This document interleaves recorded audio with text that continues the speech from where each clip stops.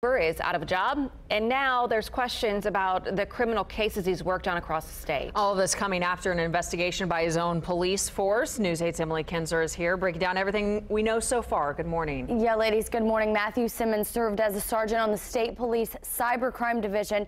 He was fired on September 4th. Now, here's a picture of Simmons and documents we've obtained from his firing, and they raise questions about his truthfulness. State police say Simmons admitted to an inappropriate relationship with a 14-year-old girl who had been a victim of child molestation. Police also say Simmons lied repeatedly during an internal affairs investigation.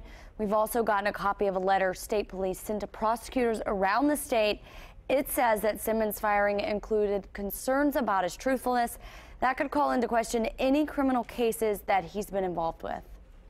His reliability and his truthfulness could possibly impeach him as a witness. Well, obviously, the cases that are current are going to be called into question almost immediately.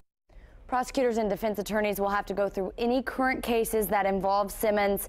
The Attorney General's office and defense attorneys would handle any convictions where Simmons served as a witness or an investigator. Right now, it's too early to know, though, if any of those cases could be affected by the state police's decision. Now, we've reached out to every prosecutor in Simmons district. So far, we've heard back from Jennings County. That prosecutor said there's no open cases that involve Simmons, but they couldn't tell us about any closed cases.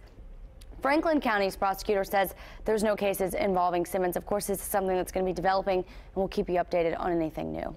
Okay, Emily, thank you. Police